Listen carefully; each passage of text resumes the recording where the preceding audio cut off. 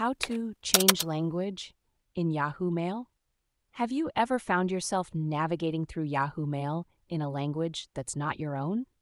It can be quite confusing, especially if you're not familiar with the language.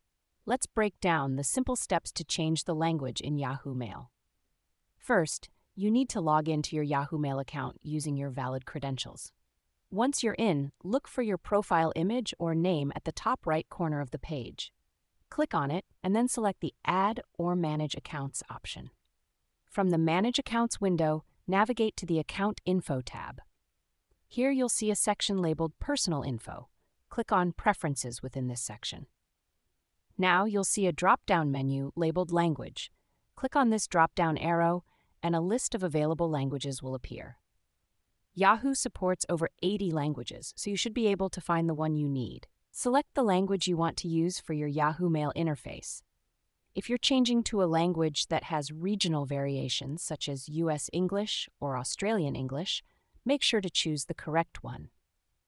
After selecting your preferred language, close the tab and click Save. This will apply the changes to your Yahoo Mail account, and you'll see the interface updated to your chosen language. If you compose messages in multiple languages, you can also change the spell checker language to match. This ensures that your emails are free from spelling errors, regardless of the language you're using.